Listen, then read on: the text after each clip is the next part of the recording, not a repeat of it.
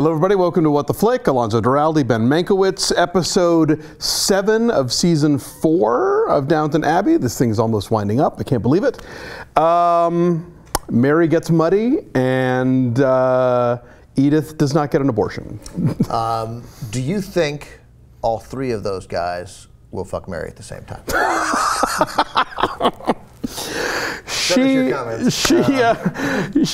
Look, everybody is chasing her, as they always tend to do. And now, and you knew that because she and Charles Blake hated each other, that of course that they one were had going to develop, right? Yes, and then poor Evelyn, who seems like a distant third. The Ralph Bellamy, yeah, right. The Evelyn, has never had a chance. He lost out to Mr. Pamuk and now to Charles. Yeah, so it's nothing like sloshing around in the mud in the barn, which I hope was just mud if they're putting it on each other's faces. We had a lengthy discussion about whether or not there was pig poop and all that, but I thought a very, although again, I guess you might get to a point where you stop caring. That's true. It's all irrelevant. Down in it, it's all over the place. But one thing I like that doesn't always happen in television is that no ignorance from Mary. Like when Evelyn says, except now I know that there's somebody else in the competition. And then he walks off and she sighs like all of them, like she gets it. Yeah, she knows her lot in life. Yeah, she knows that 3 men are after her, and she's still excited that Tony gets here, and Tony obviously is jealous of Blake, and what does he say? Yeah, what's his wife's name? Mabel? Something, I forget. Something. Yeah, he doesn't know either. Something Fox. Something Fox, yeah. So she's interested in all of them. Yes. But of course, this time he brings his valet. The valet, which I think was the real reason to bring him back, was because there was going to be a showdown with the valet, and of course everyone, for a show where people are constantly like telling white lies and doing feints and fakes, there could not have been more of a neon sign for poor Anna when she sees the guy that Bates is immediately zeroing in on everything. Yeah, and but I imagine that's but it's a traumatic event. I get it, walking in on the guy who got away with sexually assaulting you. Absolutely. And then for the fucking valet to make such a big thing about not having been at the concert, it's like, oh, come on, stop! You're burying your grave even more here. Right, but he of course is a guy who feels like I'm a man. Yeah, he's top of the world. He doesn't care. Right. Nothing touches me. I'm just messing with her, and So, but there's no way Bates doesn't. The last shot was Bates. Pretty much. Yeah. I think he gets stopped in the nick of time, probably by Mrs. Hughes, because she's fixing everything this season. She's fixing everything, but he's gonna he's gonna figure it out. No, and he's gonna he'll get real close to killing him, but I don't think he's gonna do it. But how about but also Mrs. Hughes with the if you want to leave this house alive. Yeah. She's. And she went right in there. You would have thought maybe everybody would just sort of pussyfoot around it. Just get him out of the house. Get him out of the house. Well, that was reserved for Alfred. In the most convoluted plot thing that went nowhere. A lot of at one point. Again, I don't want the show to be typical, but at what point is Alfred going to be like, wait a minute? She's plenty cute, and she likes me. Yeah. Why don't I just go out with the other one? It's always the friend, Right. But I like the Violet and Isobel stuff this week. Oh yeah, that was good. And then when they're playing cards. How long does the game go on? Oh, it takes ages. Oh, goody. Oh, goody. That almost seemed genuine. It couldn't have been, but it almost seemed genuine. Yeah, I think, I think if nothing else, the show's done a good job up to this point, and I think we'll continue where, they get on each other's nerves in various ways, but there is a grudging respect there, and I think they're both sort of the old widows, Right. They kind of occupy similar, they may not be on the same social strata, but they occupy a similar place at the Abbey, in the family. And so, better to get along a little than not at all, because they're going to be stuck together anyway. So we got Tom's budding romance, clearly. I'm sure we'll be back to that girl who gave him the chair. Mary was just much more lively than ever.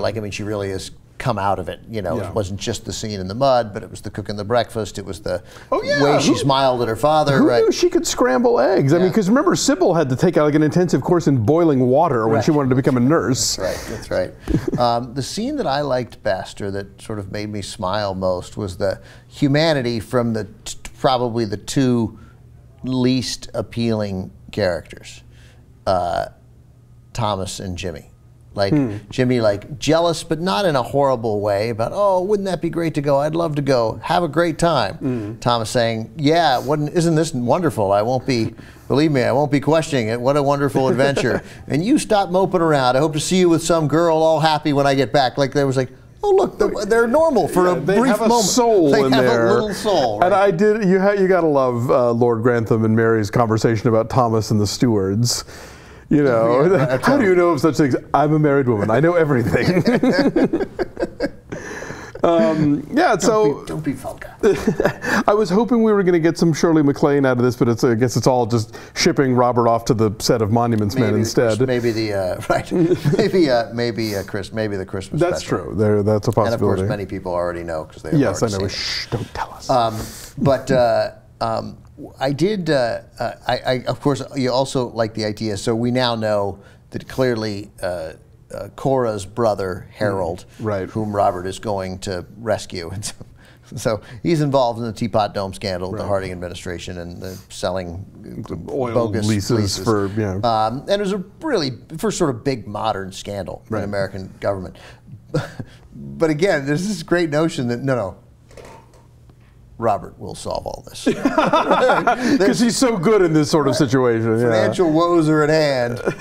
Lord Grantham's the man to get us out of this. Now, and Lady Edith, let's not leave out. I mean, I called it that she was going to, the person she would tell would be Rosamund. Totally. Yep. That she was close enough but distant enough, and I'm noticing now there are two popular trends of dealing with pregnant women in the media and in like TV and movies. One is the peeing on a plastic stick and staring at it scene. That's almost becoming a cliche now. You can't do it for this show. You got to kill a rabbit instead, I suppose. But Carrie Mathison still has a whole drawer full to make up for them, so that's good.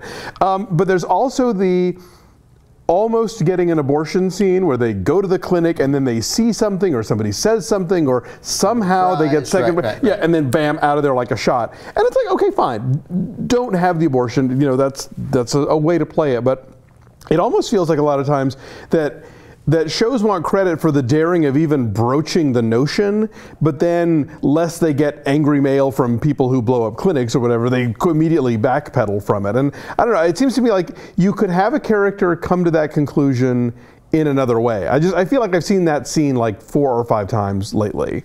Yeah, I agree. I mean, because her reasons for not having it, look, this is the man I love, and why can't I have the baby of the man I love? A baby that, if it happened in 2 months, would be incredibly welcomed, so I'm going to keep this baby. Right. It's a totally reasonable thing to say, but you don't have to go through this machination and this suggestion that because it's not just that it's illegal, but the suggestion that you're doing something morally indefensible by being at the clinic. I mean, it's such a no-win situation because obviously, yes, if, this man that she loves is dead, then she would want to have the baby. But at the same time, she's living in one of the most judgy and prescribed sort of societal eras in the course of human history. She's, early 20th century England, and she's a nobility.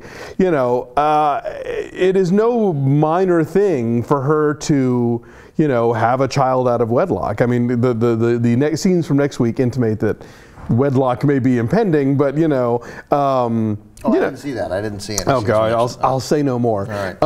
But I think that you're throwing in a whole extra level of, it's not just a matter of like her being selfish or whatever. It's like there's genuine like ostracism. There's a genuine social price to pay for her to make this decision in that era. So is Gregson's vanishing?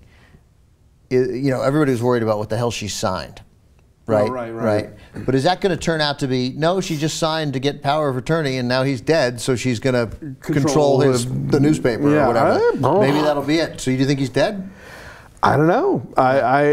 It's Munich in 1922. I mean, anything's possible, I guess. Yeah, I don't know. It seems But you know, Cora's right. Like, you don't just die. Like, they find you and identify you, especially if you're of stature. Yes. It's not like how there's some riffraff. Right. It's not like how Gaudi was killed in Barcelona, walking one night back to church to work on whatever the thing he was working on then. And he got killed by what do they call the trains then? Whatever. Like a trolley? Or like a he got hit by a trolley driver who didn't stop because he's like, I thought he was a transient. So I finished my route. And so later he was like, oh my God, I hit Gaudi. I'm so sorry. If how did I know? Right. No, seriously, like if I'd known I'd hit somebody who mattered, I would have stopped the route and called for help. And he lived like 4 days. Like, who knows whether help would have... Yeah, so instead he laid in a ditch for 8 hours because the driver's like, bum. Yeah. It happens. Right, but Gregson is no bum. No, clearly. Yeah. And his firm is looking for him. Like, there's it's a weird story. It's not a bad storyline. I don't understand. I don't know quite what's happening. No, it's definitely they're building to an interesting whodunit. Oh, and let's not forget Rose and the jazz guy. Yeah, I wonder if that's going to end so poorly, like if Rose's ignorance about this, like you admire her spirit and her lack of bigotry and her openness and so forth, but you want to say, hey, you know, only one person's going to get killed if this goes wrong. And I don't know what life in 1923 London was, but only one person is in danger because of this. And it's Jack, not you. Yeah. You know, you'll be shunned, but... Yeah, we'll send you back to Scotland or whatever, but you know, But this guy will vanish. Right. So I hope obviously not. But I'm not invested enough in Rose to care. She has been written as such a flibbertigibbet, you know, that it's hard to kind of really. All of her interests and her passions seem just flighty and transient, and so it's she it's hard. Stomps her feet when she. She's a petulant teenager, so it's hard to kind of really be invested in her. Cousin Robert did put me in charge of fun. All right, so the next week is it? It's the season finale, except it's not because it's Downton Abbey. There's the Christmas special, and do we get that right afterwards? I think so. Yeah. Right. So two more recaps, and we're out again.